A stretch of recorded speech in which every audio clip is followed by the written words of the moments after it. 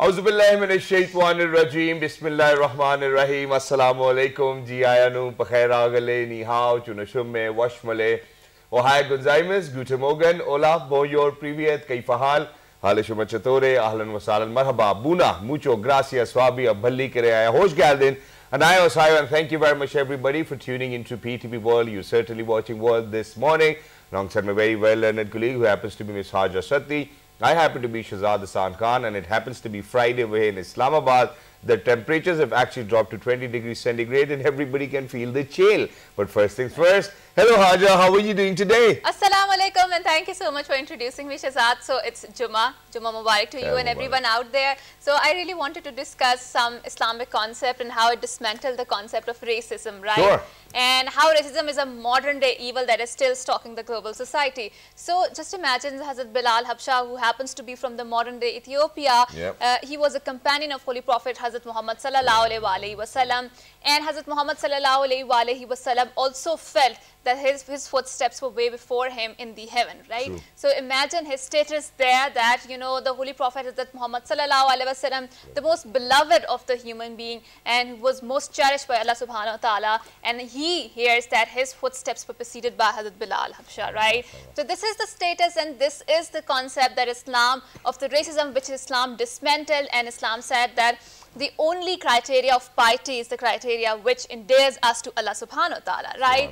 And then what we did was that the modern day enlightenment came on, and this colonization went on, and then the slavery went on, and the racism was very inherently attached to the modern societies, and it is still very prevalent there. And I really wanted to invoke once again the Islamic principles which very brilliantly dismantle this concept and maintain piety as the criteria, ultimately. And obviously, what Quran actually tells us is that kisi Arbi ko ajmi par fazilat hasil nahi hai, and likewise as well.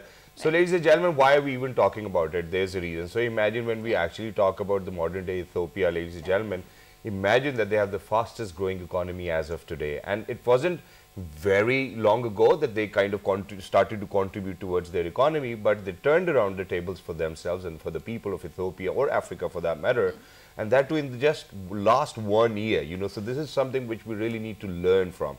Not just that, if we talk about, for all of those, that global catastrophe, or the global communities which have been adding to the climate change. Ladies and gentlemen, imagine that in the last 4 years, they've actually planted 24 billion seedlings, and that's quite a lot. We've spoken about the coffee already, that they are the best producers of the best coffee all over the world, and people are in love with it. And we're lucky enough that today we actually got ourselves the Ethiopian coffee. But not just that. I think when we talk about the human resource, when we talk about the natural resources, all we need to do is that bring in some policy intervention, and then things will work around. Now, for a country like Pakistan or a country like Ethiopia, where the Western media has always been projecting a negative image, I think that it's the best case scenario for the country of Pakistan or Ethiopia to kind of come together, join hands, and kind of do something about it. Alhamdulillah, we've been able to do that too, and Alhamdulillah, Ethiopia has been able to do that too. So the very first ambassador who came down to Pakistan as the ambassador of Ethiopia, ladies and gentlemen, was here as soon as he landed in Pakistan, and we are very glad and we are very grateful and we are honored that he kind of graced the occasion with his presence. But even today, ladies and gentlemen, to ask about whether how has been his journey so far, because it's been more than 1.5 months that he was here last time, and he was relatively very fresh in Pakistan. But now, ladies and gentlemen, there's quite a lot the Ethiopian embassy and the Ethiopian people have done for Pakistan, even when we talk about the flood relief activities. So before I say everything, I think it's about time that we introduce our honorable guest. Ladies and gentlemen, we're very lucky that we've actually been joined by somebody whom we and the world actually refers to His Excellency. Ladies and gentlemen, he happens to be the Ethiopian ambassador to Pakistan. He is Mr. Jamal Bakr Abdullah. Hello sir, Assalamu alaikum, good morning, how are you?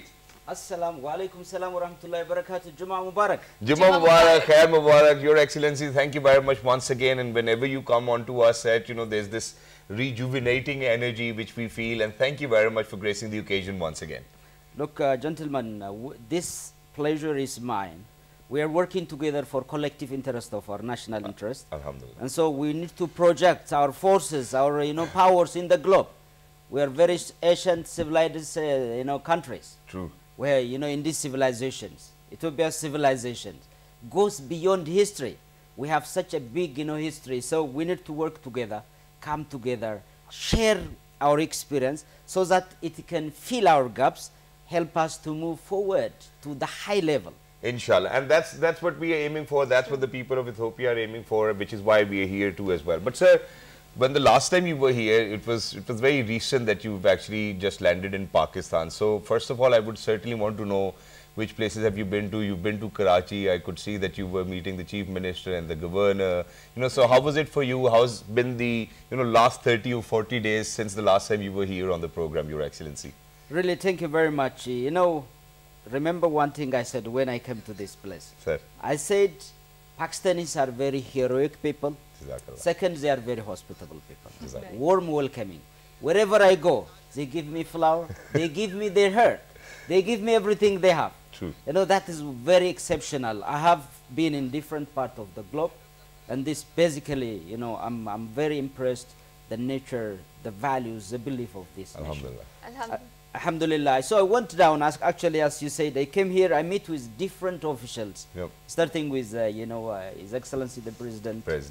the ministers, many ministers, then secretaries. I've seen the values truly through them, the true values of Pakistani. I'm very proud of them, and it is going to be a long journey we started together.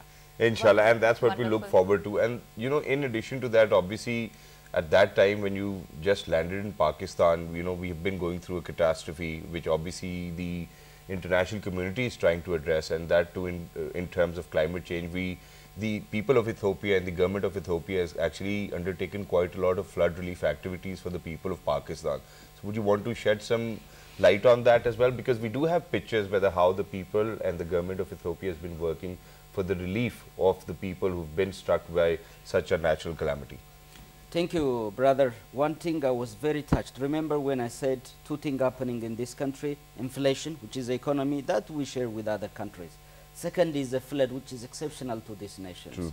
I was touched, and I have seen people are displaced, and with, the cause, they are minimal to the contributions. True. As, the Prime Minister said, below 1. So this kind of contribution, they are suffering the cause, the international community part of it. And, we have seen all the houses have been destroyed. 1.7 million houses has been destroyed. More than 1,600 life has been lost. True. 73,000 of women are giving birth in tents. Imagine how it is horrible. True. And the schools, healthy facilities, all have been destroyed. And this is big nations. Actually, the government is doing all it can, but True. the magnitude, True. the intensity of the calamity, it was beyond everyone's imaginations. When I was thinking, I tried to visualize what is going to happen to this nation. And I couldn't able to sit here. And I better said, Jamal, go to the field and see what is really on the ground. Exactly. And during that visit, one thing I have realized that before I go, I have met on my way to His Excellency, the Chief Minister of Sindh, because Sindh, as you know, it is one of the highly affected by the flood. 90% of the state has been inundated in water. So I met with him, and I've discussed, and I'm very grateful for his, energetic and the way he's handling the case, managing efforts, all those things I really appreciate. And he informed me a lot of things are happening, and the worst is coming unless we come together. True. So that thing, then from there, I also met with the governor, who was the first, the first he met After me. he took oath. The first to be hosted. I'm very lucky that I've been hosted by him. So we discussed a lot of issues on bilateral, regional, what we have to do as a nation to work together. Right. Right. So, Mr. Ambassador, I really wanted to ask you something, especially when it comes to our cooperation on the spiritual level and on the cultural level. So, Pakistan and Ethiopia both are Muslim countries. Of course, Ethiopian is a multicultural society. They have other ethnicities too, right? But it is a cradle of the civilization, because last time you came here, we talked about the Lucy, which is the oldest preserved skeleton in the world, and it reminds us of how we humans are all one big family, right? So I really wanted to ask you, so for example, there are a lot of comments coming on. So for example, European Union Chief Joseph Borrell said that the European Union is, sorry, the Europe is a garden and the rest of the world is a forest, right? And he has been under a lot of criticism. True. So we see this sort of mentality of white man burden and of the very Eurocentric version which is prevalent here. But we, Pakistan and Ethiopia, we're both Islamic sort of a country, and we have Islamic ideals. And how can we cooperate as Islamic country as a voice of the third world globalized country, or the vision when it comes to that, and counter these sort of narratives?